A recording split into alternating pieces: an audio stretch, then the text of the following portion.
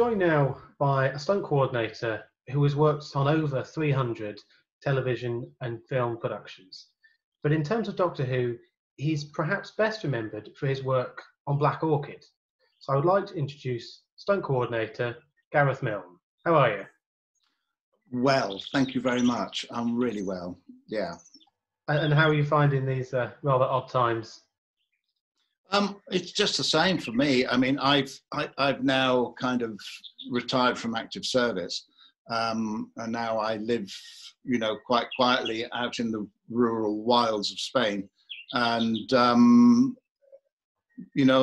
most days are usually the same. I get up really early. I take the dogs for an hour's walk, and I get back, we make breakfast, I go to the supermarket, which we're allowed to do.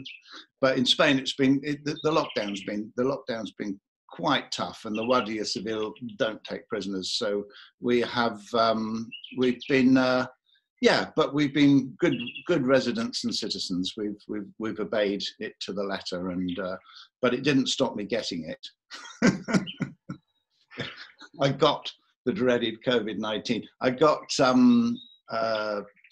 mild symptoms, but luckily I didn't have what it wanted, and it left me alone. It's strange to be dealing with a virus that seems to have an intelligence. It's quite weird being ill with it, but it was all better now.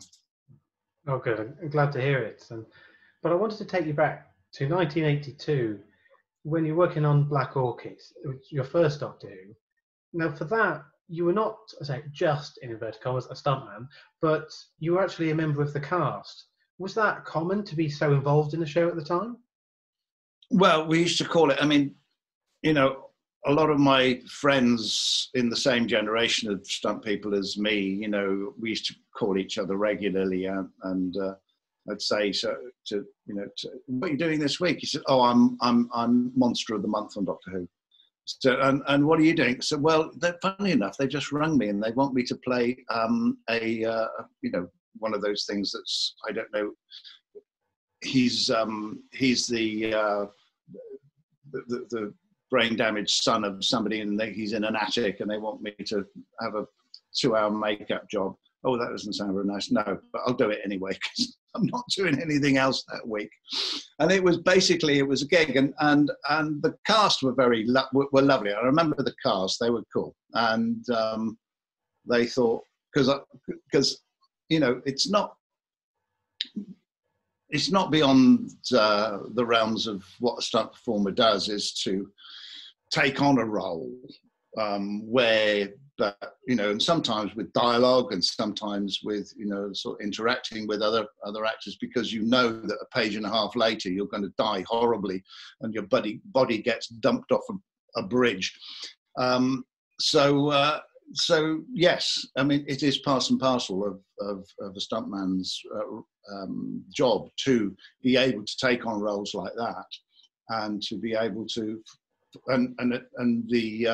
this particular character in question ends up falling off the roof, or throwing himself off the roof at the end of the piece. So yeah,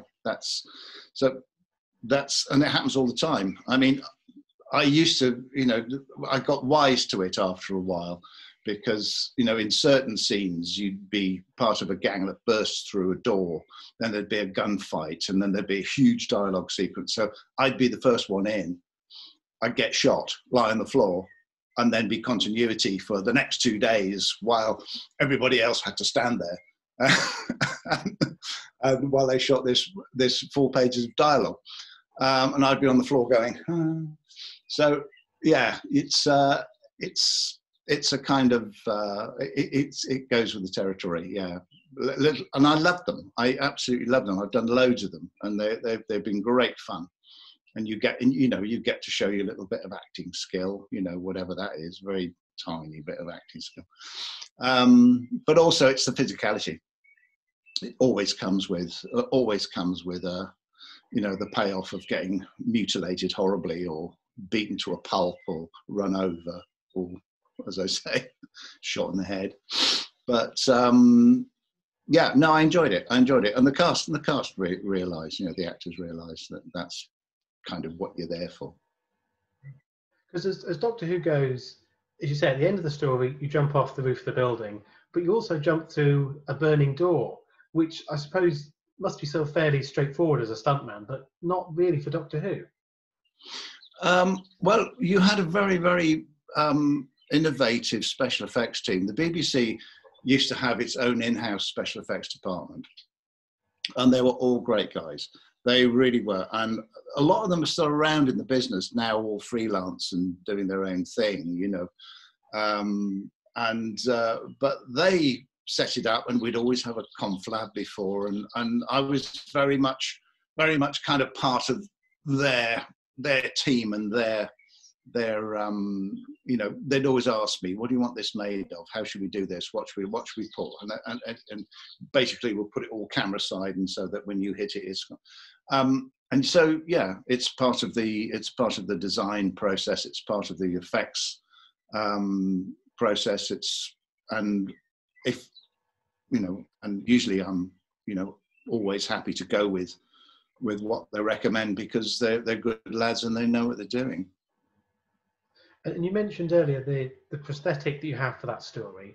How does that then influence the stunts that you do? Because I imagine the visibility was then limited to some extent. Yeah, well, it does mean that you can only see out of one eye. I mean, that is a little bit limiting sometimes, but as long as it's your good eye, then it's not a problem. And you get used to compensate. I mean, I've worn costumes, and I've worn masks, and I've worn prosthetics, and I've worn helmets, and I've worn, you know, much worse. But that one wasn't a particularly bad one. I could see out of half one eye, but the other eye was clear. Yeah, it did kind of wrong foot me a little bit when I fell off the roof, because I couldn't actually quite spot well enough when I went, and I kind of landed slightly on the edge of the boxes, and everybody thought I was dead. But it's just one of those it's just one of those moments that you put down to experience. I think any stuntman that's ever been or ever will be has had near misses and the occasional accident, which they will put down to experience. But you know, I've been lucky, you know, a full-on performing career of that amount of time. I've never really badly hurt myself or anyone else, and other people haven't been as lucky as me. So we do have a casualty list amongst the brethren. And we do our best to support as much as we can, but yeah, I don't like talking about accidents very much. But before we started recording, you said you got on very well with the producer, John Nathan Turner. Yes, bless him. Yeah, he was a nice guy. Nice guy. And in terms of Doctor Who, you worked twice with Ron Jones, the director. How did you find him? Was he quite easy to work with? Ron, oh, yeah. Total gentleman, yeah, absolutely, completely kind of yes, what? Yes, okay, fine. You like that? Okay, super. Okay, shoot it. He was, you know, totally sort of like, you know, up for anything really. He just listened, and we worked things out, and we had a good relationship. I mean, things were kind of different then in the sort of like the early 80s than they are now. You know, directors were approachable. Directors did want to talk to you. Directors did want to input. Directors wanted to. They just, you know, these days it's a little bit different. But no, he was super. So jumping ahead a little bit, it was no surprise then to be asked back to Doctor Who with Ron for Vengeance of Varos. Yeah, that's something I can't remember too much about. You're going to have to jog me here, because I'm just thinking, Vengeance on Varos, what did I do? What did I come? You're going to tell me what I did, huh? Colin pushes you and another stuntman into a pool of acid. I remember. You pull the other stuntman in. That's I remember that. Yes, that was another collaboration with the BBC effects team. You know, I could just go. You know, I think I can't remember who the Viz effects. I think it might have been Dave Hazard or somebody like that. Havard. And I said, "What's in the tank, Dave?" He said, "Don't worry about it. It's fine."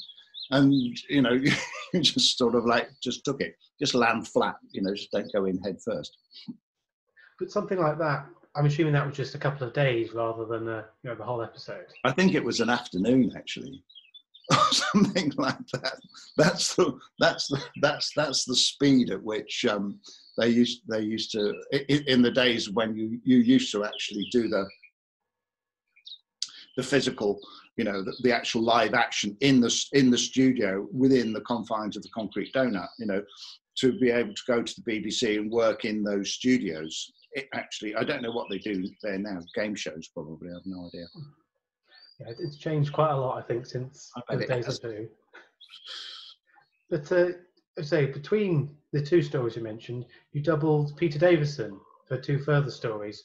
Firstly, with Pennant Roberts, in which you fall in over a rail into a water tank, which looked like quite a drop. Do you remember a great deal about that one? No. Like we have to move on.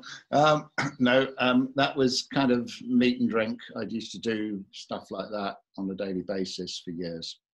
Pennant Roberts, I remember very fondly. Peter Davison, I remember very fondly. I went on to double him and also stunt coordinate the series he did later on, Campion. For the BBC, him and dear Brian, and we had a good time on that too. Yeah, I don't know. I have no idea what Peter's doing now. Hopefully, he's retired. Oh, he's still going, still working. He's still going. He's still working. Bless him. Okay. Yeah. And the final Who director you worked with was Graham Harper for Peter Davison's last story. A lot of people pick him out as a very special director because of his energy. Would you say similar? Yeah, I worked for Graham several times after Who as well. Yeah, he was special. There was something about him, and I don't know now.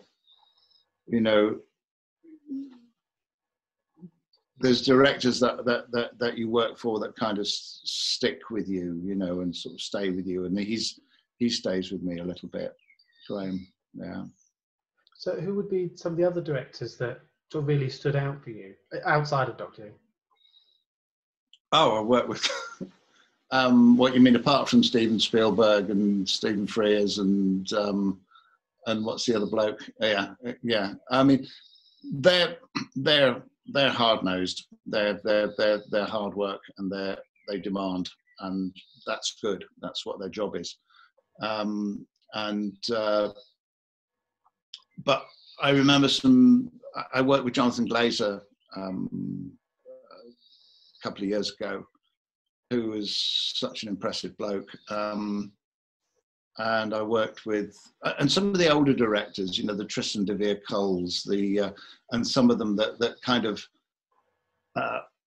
Michael Bryant's, and people that kind of went through the BBC system, but kind of just tended to sort of like disappear. But they were great guys, you know, and no less talented and no less good a director, but they just seem to kind of go out of fashion rather like me, you know. I mean, I think we all have to face it, that we're no longer, you know, we no longer sort of fit the modern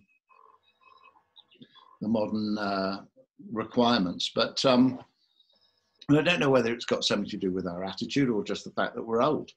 I've no idea. But it's a shame that that these people are. I mean, in America, it doesn't happen. You know, there are people directing well into their 80s. But nowadays, it seems that if you're not in your 30s, have an absolutely super duper degree from somewhere, and then you're not going to get behind a camera. Yes, no, very true. But in terms of film as well, because I mean, I could reel off a long list of iconic films. You not only worked on Bond, but also the Jason Bourne films. Now, both franchises are famed for, if you can do a stunt, you do it. How do the two compare? Well, it's a different discipline. First of all, you're not making episodic drama or episodic television, which is all quite hard and fast.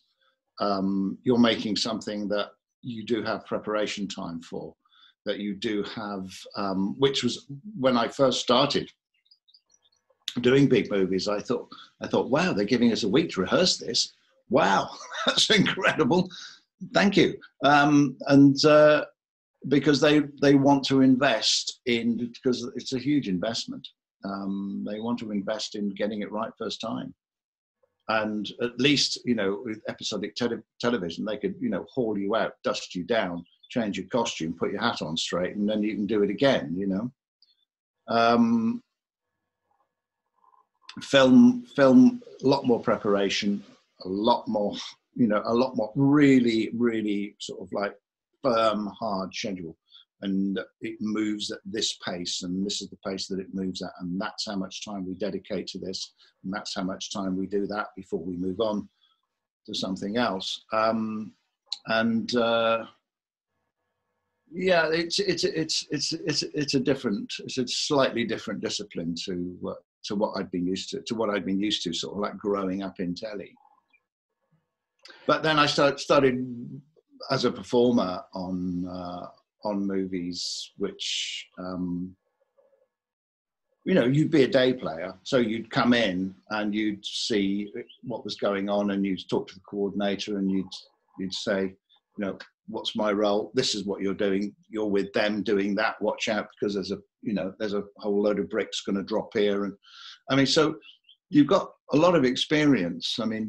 Doing the sort of like the Supermen and the Indiana Joneses and the Bonds. You got a lot of experience, and you work with some super people and who had time. And that's the great thing about the movies, that you have time to get your stuff together, but also to form relationships, good working relationships with the technicians around you, who would give you good advice as to how to handle what was going on as far as they were concerned. It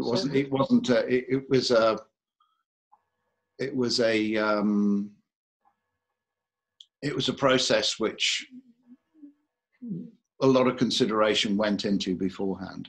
Not you get a phone call, "Okay, come down to the studio tomorrow, we want you to pull off a thing," and you say, "Okay."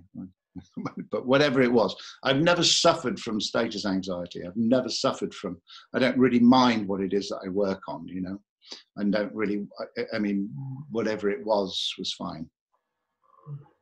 Because looking at your work, you say, those action films that are so iconic at the time, but there's also SEO Trot and Mamma Mia, which must have been very different, hopefully good fun jobs to do. Well, that was me in a safety capacity. That's the great thing about stunt coordination, is that sometimes you just get called to turn up because it says you have to in somebody else's contract. So I had a great time. I got to work with one of my heroes, absolute heroes, Dustin Hoffman. I got to work with him and look after him, look after his personal safety, look after his safety generally, and the safety of cast and crew when they were working around him. Suggest and advise on the best possible ways, because he's a octogenarian now, possibly, and I'd hate to guess, but there's certain frailties that come with people of that age, and you have to really, really be careful how you look after them, how you support them, how you deal with them. Mamma Mia again was a safety, a big safety gig, just to kind of, stop people walking backwards off cliffs and make sure that the right safety is in place, water safety, height safety, you know, a lot of big cast, a lot of dancers, you know, and just looking after them And generally. also, another film which I hope was good fun to do was The Meaning of Life with the Pythons. How were they to work with? Well, I work with Terry Gilliam, so yeah, you know, sort of like the genius that is. I mean, I did the Voyage of the Crimson Assurance Company, when the office block turns into a galleon and they go off on the high seas of commerce, and then they throw all their executives out of the window. I was the first one to go, and working with him, and then trying to look after the you know, the pirates, who are all, you know, septuagenarians and octogenarians themselves, actors of that have, you know, kind of been around for a long time. And yeah, that was an important time. That was an important time, you know, working on films like that and learning from people like him, seeing how he worked. I mean, all you wanted to do was please the director, really. That's what you're there to do. You just want to do your best for them. But yeah, that was an interesting experience. I enjoyed it. Mm-hmm. And who would have been the stuntmen that you would have learned from? I was very lucky. I was very lucky. I had such good stunt coordinators to learn my trade from. I had Vic Armstrong. I did 5 or 6 movies with Vic as performer. On his stunt team, exacting taskmaster, but knew his onions. You can always tell Vic's films when you look at them, because you know where the safety is. He's a very safe man. Peter Diamond, who's sadly no longer with us, he always had safety at the back of it and taught you how to look after yourself on set. I had Peter Braham, I had Mark Boyle, I had Paul Weston as my mentors. It was a smashing bunch of guys to have, because they learnt it as they went along and didn't see any problem in passing it down to, you know, the next generation. But that generation now is, you know, there's not very many of them left. But they were great guys. They really were. So by the time you come to be a stunt coordinator, and that was sort of the start of computer CGI coming in, how did that influence what you were doing? It didn't really influence what I was doing, but sometimes you felt that you were working for 2 governors, you know, because the director would tell you one thing and then the visual effects supervisor would tell you another. And sometimes it got a little bit confusing. The worst thing,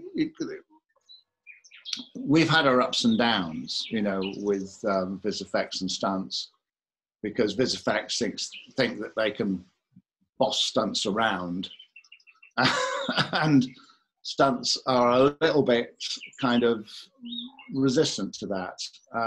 But I think we've solved most of our differences now. I mean, I don't think you can walk onto a movie set, you know, without encountering at least 50 of them.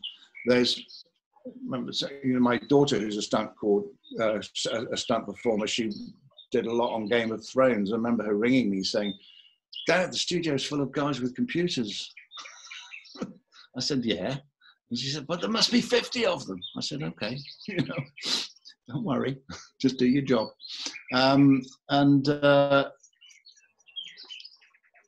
Yeah, it's become an industry all on its own, whereby, but you have to really kind of stand on a little bit and you have to be respected in your rights as a stunt coordinator to be able to say, no, sorry, we're not going to do it like that. We're going to do it like this, because this is the way we've set it up. And if you don't like it, let's go back to the drawing board and start all over again. So yes, they used to think that they could push us around a little bit, but I think now that the honours are probably kind of even, we are respected, and the respect is returned. Early days were a bit tough. Especially when they got to sit in the shade with their laptops and their row hands, and we were out there in the desert in the middle in about 45 degrees heat, pushing extras around so they could get their composites. That was a tough one, but anyway, that was fun. We're together on it now. And a more recent film, which I think probably had less CG, was the Dad's Army film you worked on. Yeah, it's one of the last ones we did. It was great. I mean, working, doing that. I mean, it was. I mean, the film was kind of almost, I don't know, it was kind of like thrown together. I mean, it was a difficult. I don't think it was a particularly easy shoot, because we were up in East Yorkshire and North Yorkshire on the coast, and yeah, it rained a lot, a lot, but there again, you have actors of a certain age who have to be looked after, and then you have to make your calls and say, no, I think we really need a stunt double for him, and we need a stunt double for her. And it all depends on how are we going to sort the action out on this. Sometimes we didn't have time to shoot what we planned to shoot. The day was over, because it was I remember it being very, very heavily scheduled, the film itself. I've not actually seen it, so I don't know what the result was. Having worked on so many iconic series and films, is there one that particularly stands out? Ooh, that's a nice question, actually. I mean,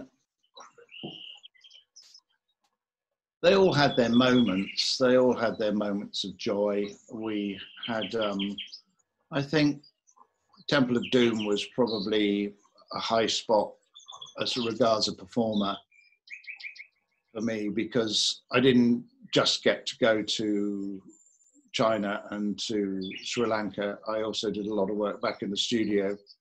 And that's when I thought, wow, is it always going to be like this? The answer to that was no. But it was, at that time, it was a great time to be alive, great time to be a stunt performer. And that was one of the films that I worked on with Vic Armstrong. Yeah. After 40 years, sometimes you think that there is, my body must be in pieces, but it's actually, as I say, I have actually been very, very lucky, and I've been rehabilitated, really, because I had terrible problems with my neck because I landed on it a couple of times. I had terrible trouble with my hips. But I recommend to anybody that if they have, stage performers, dancers, athletes, stunt performers, anybody that's abused their body all their lives, is that there is hope. And for me, it comes in the form of thebodycave.com. It's a fantastic little organization of stunties and movement coordinators and yoga specialists to rehabilitate the joints of the body. And it's important to relate that to people that come after me, that they can find somewhere that they can go. I mean, a lot of people have trouble with their backs, especially a lot of people have trouble with their necks, a lot of people have trouble with their hips and their shoulders. Those are the main ones. But thebodycave.com, go and see my mate Jesse and he'll sort you out. Well, on that note, I'd just like to say thank you very much for your time, Gareth. Thank you. It's been fun. I've enjoyed it.